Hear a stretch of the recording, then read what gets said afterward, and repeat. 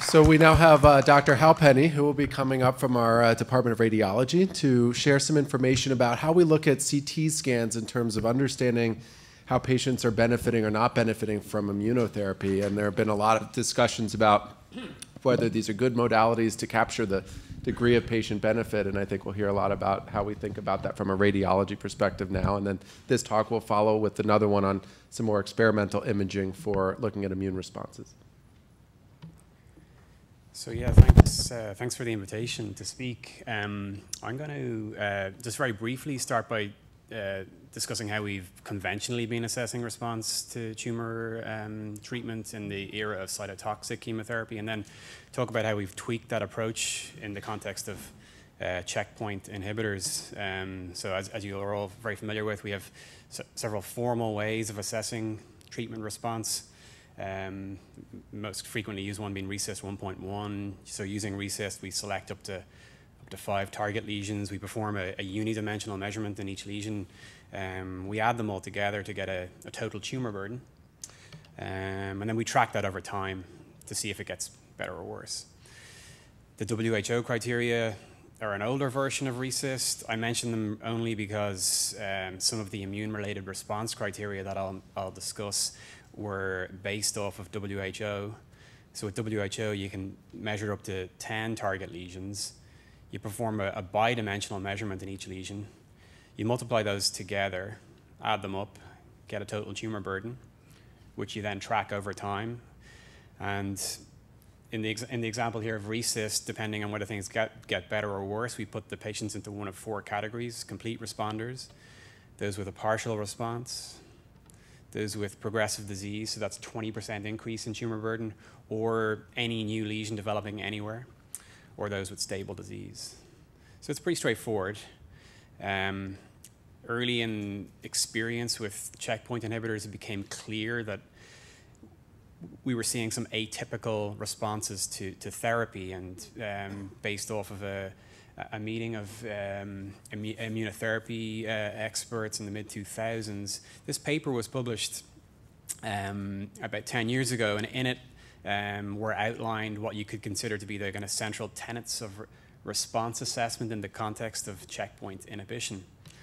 So first point is that it can take longer for anti-tumor activity to show up on CT scans than it does for cytotoxic chemotherapies. I think that's something we're all familiar with. Secondly, a period of durable, stable disease can represent viable and real anti-tumor activity. Again, I think something we're all experienced with. Possibly the biggest difference was that we can see a response to immunotherapy after a period of conventional progressive disease, and because of that, stopping the immunotherapy may not be appropriate until we can be sure that that progressive disease is real. So in that same paper, they outline a few different patterns of response. The first one being this cytotoxic pattern, which is pretty straightforward, just a immediate decrease in the tumor burden. That's easy to pick up on imaging. The second one being this period of relatively long period of stable disease, a slow reduction in tumor burden. Again, interesting but not that challenging from an imaging perspective. The third and kind of hardest pattern from a radiologist's perspective is what happens here. So, this is the pre-treatment tumor, and we can go one of 3 ways. It can get infiltrated with immune cells, and everything can shrink down.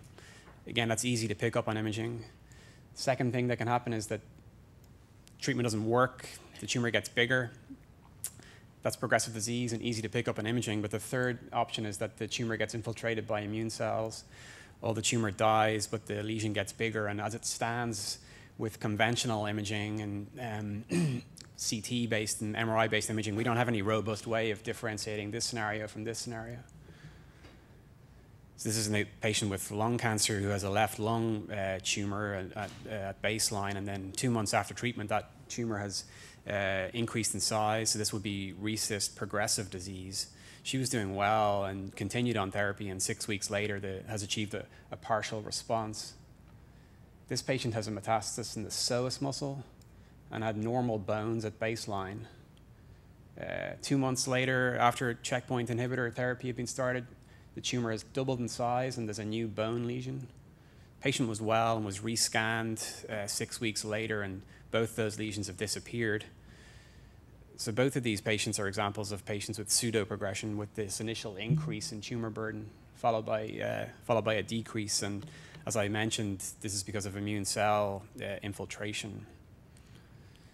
So, in the early reports in melanoma, it was thought to occur in up to 10% of patients. It's definitely lower than that in other cancer subtypes.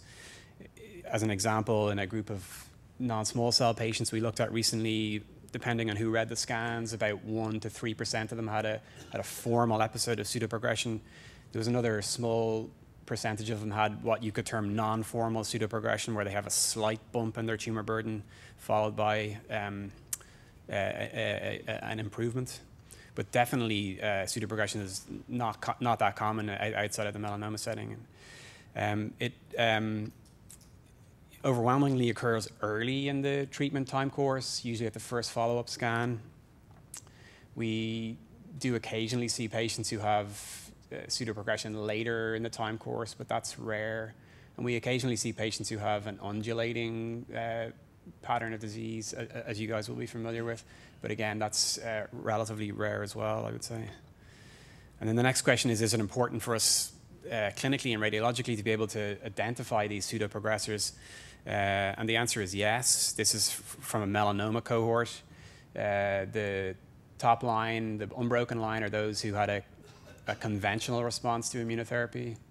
This line here are people who progressed. And then the hashed line are the so-called pseudo-responders who had this initial increase followed by decrease. And then as you follow them out at about 3 years follow-up, the pseudo-progressors have similar survival to those who had a conventional imaging response. So to try and identify those patients, the so-called immune-related response criteria were developed. So there's been 3 iterations of these. The first one was called IOR or C. So this was based on these were based on the WHO criteria. They're a bidimensional tumor assessment, and at baseline you can select up to 15 target lesions. At the follow-up assessment, you repeat this assessment of targets, and then if there are any new lesions, rather than saying this patient has progressive disease, which is what we would say with RECIST, instead of saying that, we actually measure the new target lesion. So we then take the target lesion burden, add it to the new lesion burden to get a total tumor burden. And this is what we track over time to see if things have gotten better or worse. So based on whether things are getting better or worse, again, we put them into one of 4 categories: complete response, partial response, progressive disease. So again, note that there's no mention here of new lesions denoting progressive disease. Progressive disease is if there's been a 25% increase in that total tumor burden. And again, there's an important caveat here that if the patient is doing well clinically, that it's recommended that the period of progressive disease is confirmed with a confirmatory scan at 4 weeks. So this was a really important step forward in response assessment. There were several practical issues with IORC that ultimately led to 2 further iterations. The first that I'll mention, again, I'm sure you guys will be familiar with, is IOR RECIST. It was published in abstract form about 5 years ago, similar in basic concept to the IOR-RC, and it's very widely used in clinical trials. So its main advantages is that it was based off of the RECIST 1.1 criteria, so it's practically quite easy to use. Big disadvantages were that it wasn't developed under the context of a formal working group. In my experience, it's relatively inconsistently applied across trials, and some of the definitions aren't that clear in it. So the last, and what we hope will be the kind of final word in this setting, is the so-called iRECIST guideline that was published 2 years ago, and it was developed by the RECIST working group. So this is worth reading if you have an interest in this area. It's a very clear guideline for what to do in this space. It added in some response assessment categories that we hadn't seen before. UPD and CPD are unconfirmed progressive disease and confirmed progressive disease. They stipulate that you should confirm progressive disease at 4 weeks but no later than 8 weeks. And this is to make sure that you don't miss the period for salvage therapy if the patients are really progressing.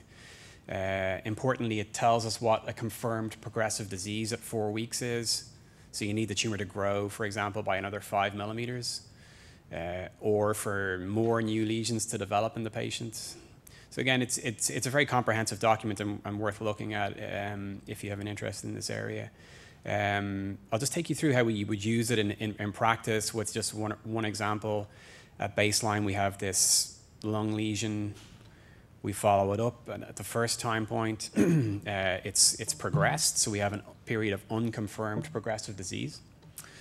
So with RECIST, we would just stop here. That would be it. But with iRECIST, we continue on. At the third time point, things have improved, so we now have a partial response. So the patient continues on therapy, but at the 5th time point, unfortunately, a new liver lesion has developed. So this is another period of unconfirmed progressive disease. So the patient's clinically well, gets a follow-up scan at 4 weeks. And unfortunately, the liver lesion's growing again. So this is confirmed progressive disease because the tumor burden has increased again by more than 5 millimeters. So there are different ways, as I mentioned, that you can confirm progressive disease in this context. So for example, if the liver lesion hadn't grown, you can also confirm progressive disease if new lesions develop elsewhere, like this mediastinal lesion. So I just want to, for the last 2 minutes, just mention a couple of scenarios that can cause confusion in the context of response assessment. These are 3 separate patients who all had normal lungs before they started checkpoint inhibitors and who developed multiple new lung lesions. And initially, they look a little concerning, but if you look closer, some of them have ground glass change around them. And these are all patients who have a checkpoint inhibitor-associated pneumonitis. From a radiology perspective, the most common pattern is an organizing pneumonia pattern, which can occasionally present in this nodular form.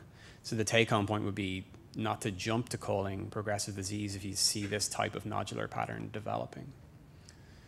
This is a patient who had melanoma, resected in 2014, and a year later came back in with a paratracheal mass, FDG avid, biopsied, came back as melanoma. So he was started on a checkpoint inhibitor, and a few months later had responded.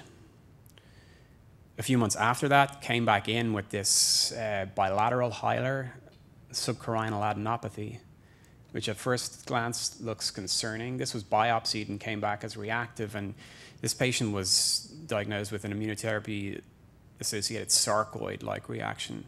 So you can see this bilateral hilar and subcarinal symmetrical adenopathy.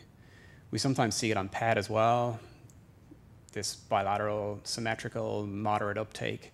And again, the take-home point would be if you see this pattern in the context of disease being things going well elsewhere, don't jump to calling it progressive disease.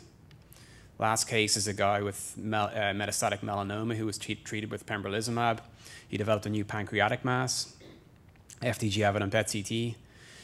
This was ultimately biopsied, and the biopsy demonstrated acute inflammation, and this was immunotherapy-associated pancreatitis. So again, just the take-home point being, if you see these types of lesions developing in organs where we know that we get inflammatory side effects, don't automatically jump to calling progressive disease.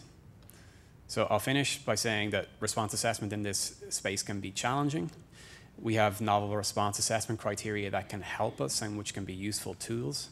And just bear in mind those inflammatory side effects of treatment, which it can occasionally cloud treatment response. Thanks.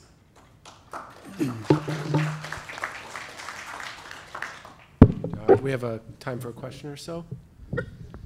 Just a quick one. What's your...